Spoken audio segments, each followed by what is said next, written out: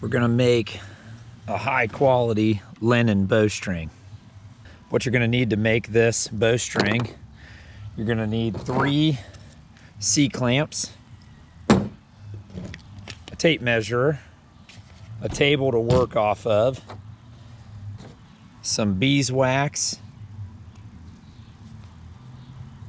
a clothespin helps, and a good knife.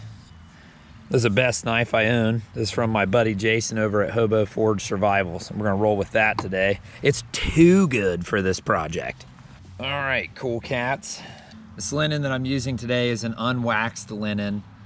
I put it on a scale and tested it. So I tied this off, wrapped it around, and pulled down as hard as as hard as it took until this broke.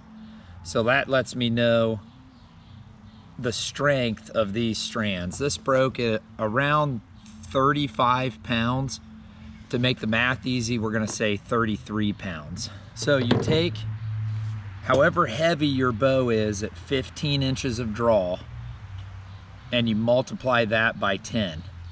So to make it easy, if you have a bow, almost every bow in the 50 to 55 pound range is probably going to be pulling 20 to 25 pounds at 15 inches.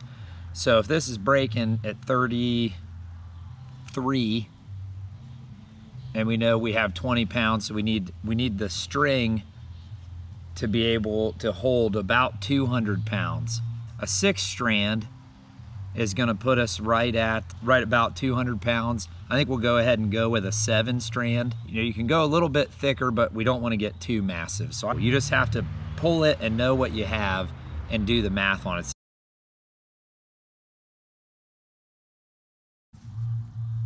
I like to leave some extra like this because it's going to lay back into the string once I wrap it. I'm just going to tie it on here, real simple.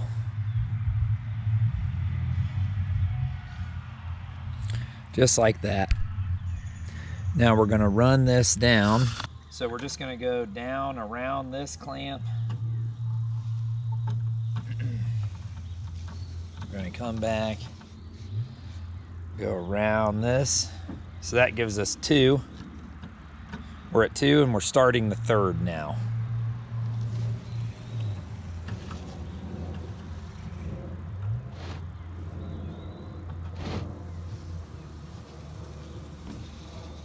Now I've got 4.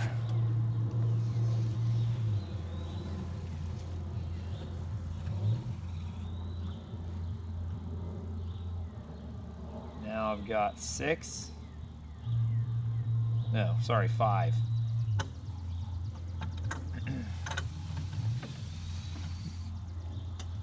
There, I've got 6.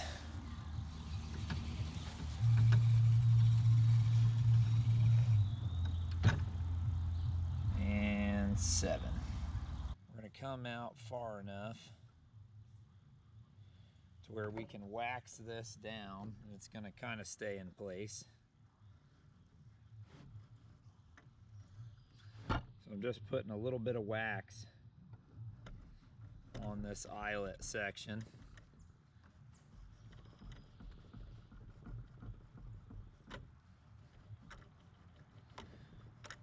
Where this clamp is, we're going to form the eye.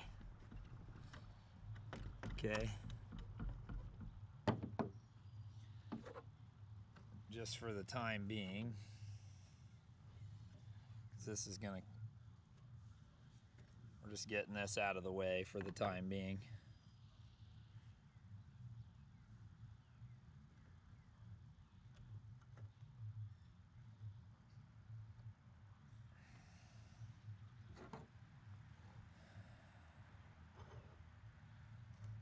Yeah. Okay, what we want to do is inside of this eye, we want to reinforce this a little bit. So we're going to cut some pieces that we're going to wax, and we're going to lay these pieces inside of this loop, okay, to the inside. So that's helping with the abrasion and the bow, you know, it rubbing inside the nock. So the pieces, the length of the pieces, you want to stagger them. So the first one I'm going to cut a total of 3. So I'm going to reinforce this nock reinforce the string loop, by just a little bit. So the first one I'm going to cut is going to be about 10 inches long. Okay, so I've got one. Cut another one 10 inches long. That's for the other end. I'm going to cut one that's like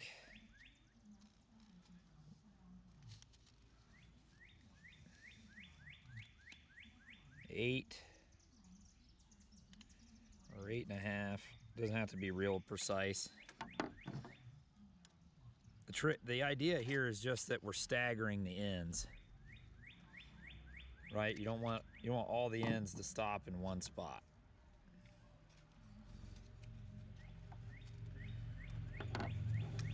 There's 8 for the other end.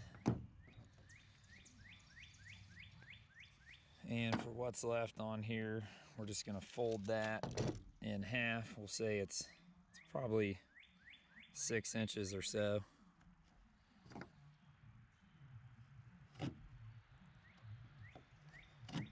So we've got 3 pieces to help reinforce the eye. So we're going to find the middle of each of these pieces and make sure that these ends, hold on. We're going to find the middle of each piece, okay, and make sure that these ends are staggered. So here I've got the ends staggered out so that all the ends are not side by side, because I want it to be a tapering out effect.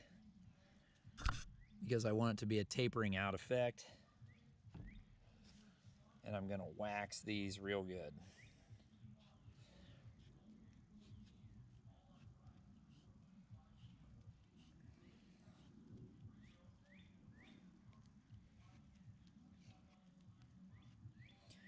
Just making sure I totally coat these with the wax.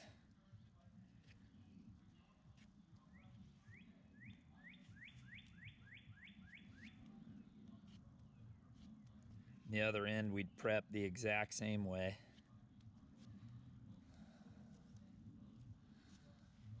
So we got that all waxed up. That's just going to help beef up the eye a little bit. We got our ends tapered out. We know it's going to lay right in the eye like that. I'm going to try to keep it on the inside. Okay?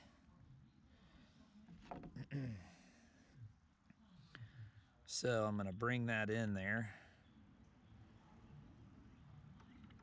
with the ends staggered out. There, it's to the inside. And I'm waxing it in together to the inside, waxing it in together. There we go. That's the beginning of our eye, and I'll be right back with you.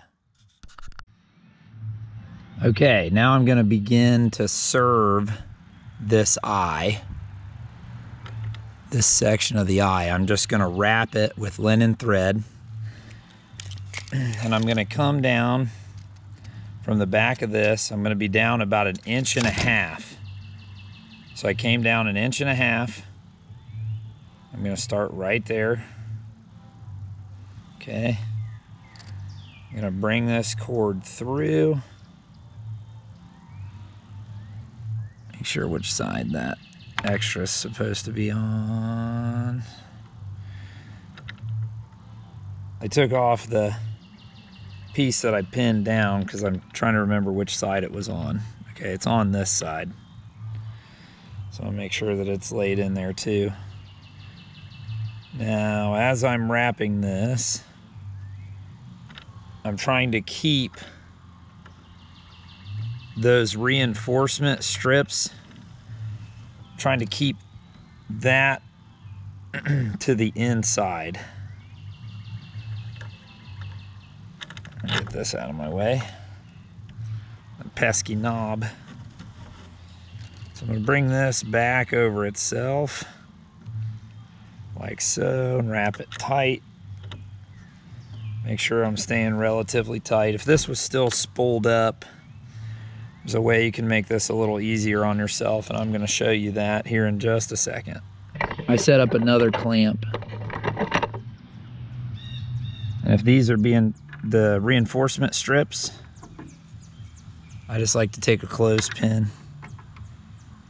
and pin those so they stay right in place. Like I said, the loop is going to wind up being 3 inches. So we're probably getting pretty close. If I had the spool, you know, you can do this pretty quick. We're coming up on it. We're at about 2 3/4. Just really keep that tight. This will all get waxed over. Some of the old school guys would even lay this with glue.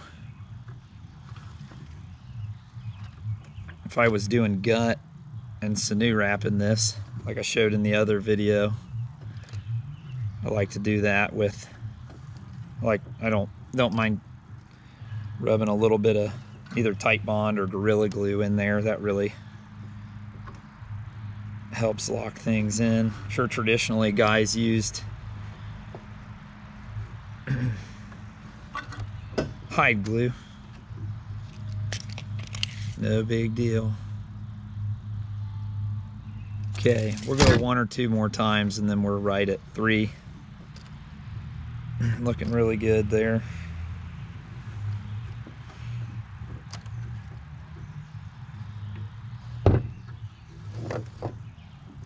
Okay, so I'm going to take this secondary clamp back off, like so. Just pull it clear back out. Undo this, and we'll go back to finding the center again. Well, might need to go a little bit more. See, that's back to where we've got tension. That's back to where we've got tension, and you can see, hopefully you can see there, we're not quite even. We got about a 1/4 of an inch left. To make it easy on yourselves, again, there I've got all the strands tapering out. We're looking even. I want to make sure I've got the right tension because that makes this easier. So, don't want to beat the camera up too much. There I've got tension on it. Everything's waxed. It's feeling good. And I'm just going to bring these 2 ends to where you can really get in there.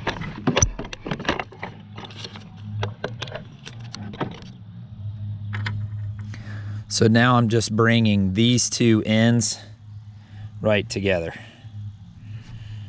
So that formed our eye inside of there. And we're gonna wrap down, because I know guys like measurements. I'm gonna come down from the base of that eye. I'm gonna wrap for probably another, I'll probably go 3, maybe 3.5 inches.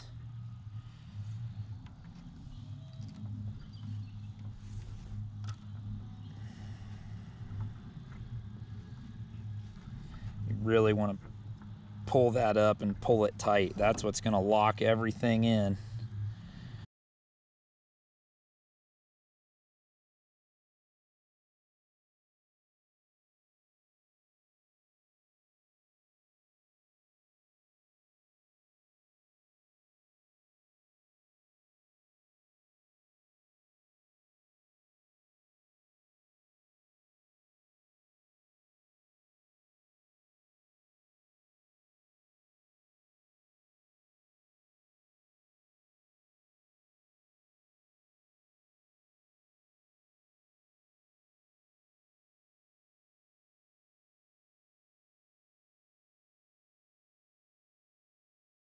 So I've been wrapping this direction the whole time. So I'm gonna come on the other side of the string. So I'm on the far side of the string, right? And I've got my tail end. I'm gonna come on top. Just pay really close attention to what I do, and I'm trying to show it. I come on top. Okay, and I'm still wrapping the same direction I was, but I formed this loop, and now I'm wrapping back towards my string. Right, I'm wrapping back towards where I had served. Hopefully you're close enough and you can see that. I'm gonna go, that's 3, 4, 5, 6, and 7. This is the exact same way you're gonna finish when you're serving your string in the middle. Okay, it's the exact same way you're gonna serve it. Everything we've done is the exact same way when you serve it. You're gonna definitely wanna serve the middle of the string where your arrow is gonna go, just to help prevent abrasion. So now I'm just coming back up here to the top, and I'm continuing, right? Continuing, wrapping exactly how I was, but I've put this tab, hopefully you guys saw that.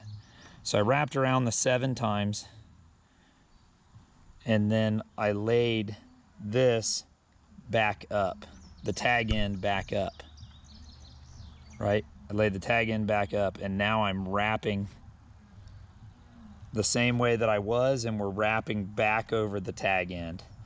And as we're wrapping, that is unwrapping where we wrapped inside of the loop, and that's called whipping.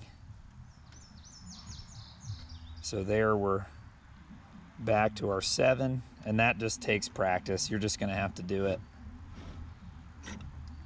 And now I'm pulling the tag end, I'm cinching that back up, pulling it really tight.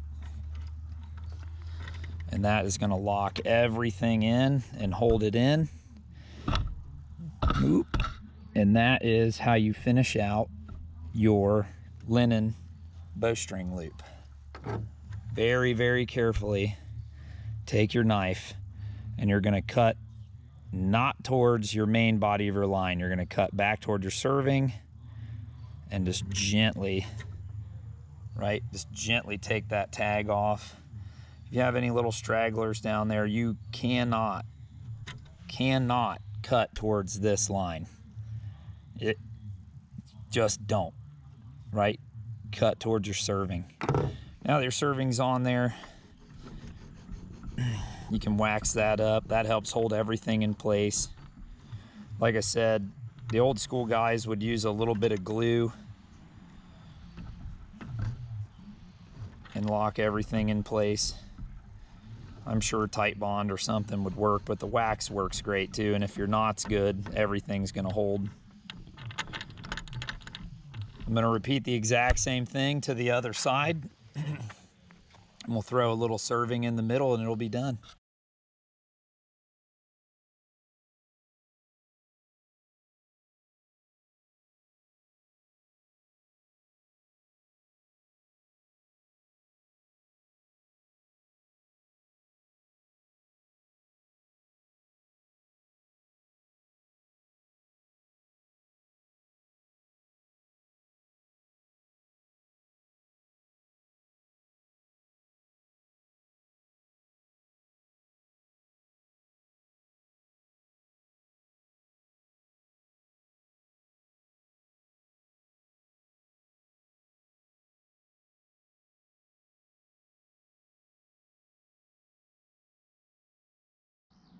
So here I'm serving this bow, and you can see that I just have my tail running down this way, and there's the very tail end of it, and I'm just wrapping over it.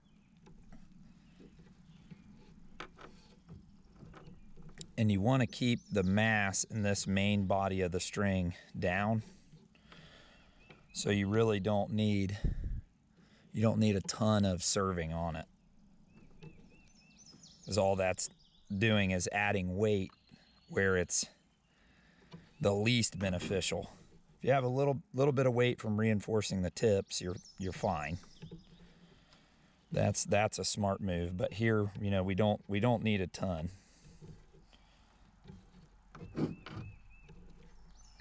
Some guys like to do it great big long, and have it to where their shooting glove or tab is on there and everything. I think 3 inches is going to be plenty. Really, you could get away with like 1.5 inches if it was right where your arrow is going to go. So I'm just wrapping this down, and what I want to do is show you guys how I'm going to finish this. So I've already waxed under that section of the string.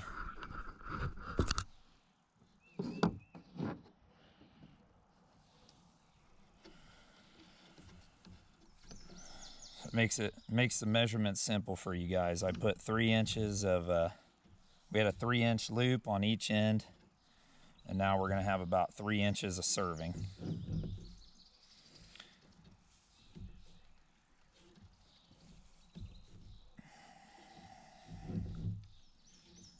So we're coming up to where we need to be. I think that's plenty. Now I really want to show you guys this knot, okay? Let's try to really get in there. So you can see I'm on this side of the string right now, the bowstring, wrapping this way. I'm going to lay this, I'm going to form a loop, and now I'm laying on the opposite side like that, okay? This is called whipping it to finish. So I'm bringing it around, I'm continuing to wrap the same way I was wrapping, but I'm coming up through the loop. I'm going to do that 7 times. 2, 3, 4, 5, 6, 7. Then I lay this tag end. I'm going to lay this tag end right parallel with where I just served, because I'm going to use this to pull. Okay, so this lays down. Now we're back up here again. We're back up here, and we're just going to continue holding the loop. We're going to continue to wrap the direction that we were wrapping, and it's going to unwind this side. This side is unwinding, and we're continuing to serve in the direction that we were.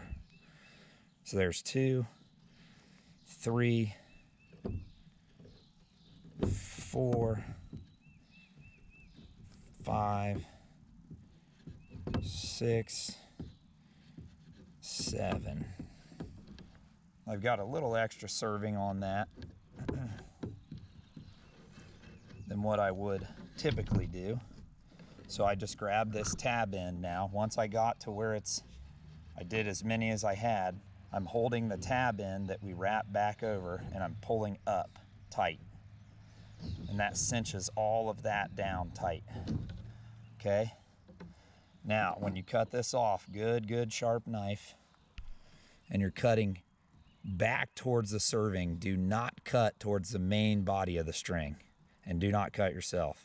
Just very gently. You could use nail clippers if you wanted.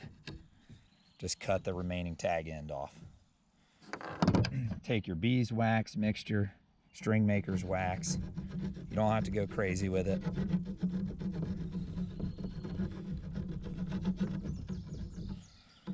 Just a little bit to keep everybody in place, keep it from sliding around. You may have to do this periodically. This is something that you got to watch on these plant fiber strings, okay? You got to really keep up on your serving. That's all there is to it. So we've talked about how the mass of a string can affect the performance.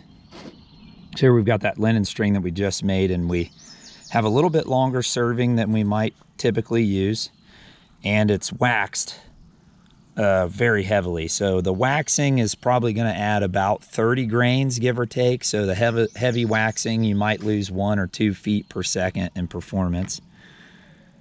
This string comes in at 165 grains. So that's pretty good. Most of my Sanu strings are between 250 and 300 grains. So this ought to be a good performer. Let's shoot it on this flat bow and see what we get.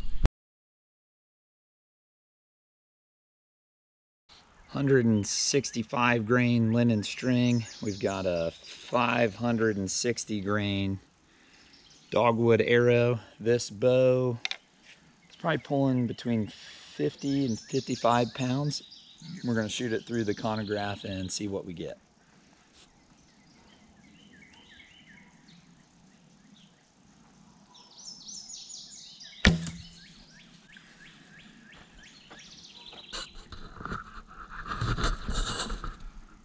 $158.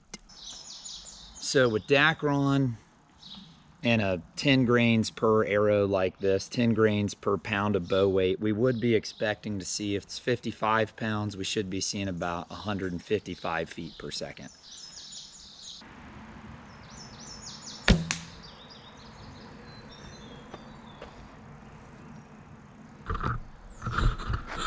$155. Probably shortchanged that draw a little bit.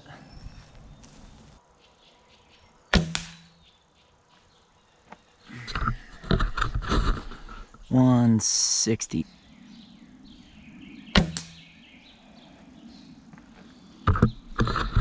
$160.